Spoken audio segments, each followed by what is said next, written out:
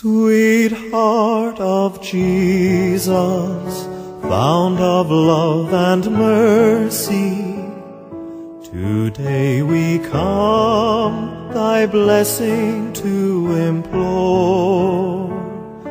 Oh, touch our heart, so cold and so ungrateful, and make them, Lord, thine own forevermore. Sweetheart of Jesus, we implore. Oh, make us love thee more. Theme for the third day. When I find prayer difficult. When we cannot choose words in order to pray properly, the Spirit expresses our plea in a way that could never be put into words. God knows perfectly well what the Spirit means, and that the pleas of the saints, expressed by the Spirit, are according to the mind of God.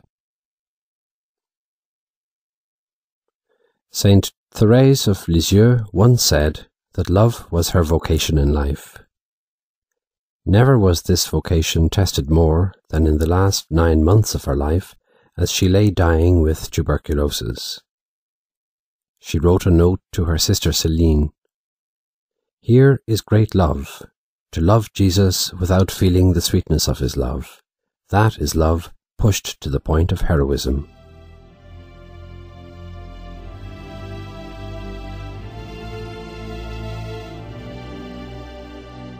Jesus, I believe, help my unbelief. Jesus, you are the real bedrock of my hope. Help me always to rely on you, especially in times of doubt and trouble. Lord Jesus, the needs of your people open your heart in love for each of us. You care for us when we are lost. Sympathize with us in loneliness, and comfort us in mourning.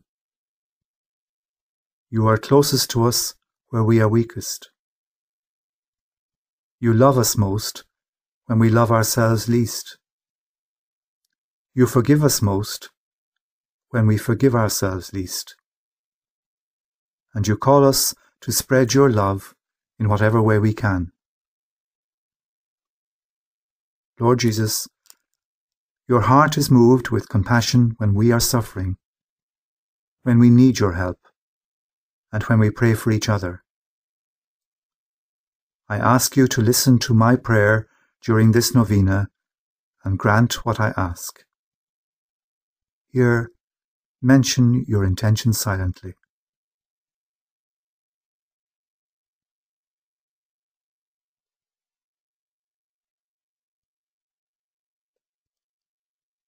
If what I ask is not for my own good and the good of others, grant me what is best, that I may build up your kingdom of love in our world.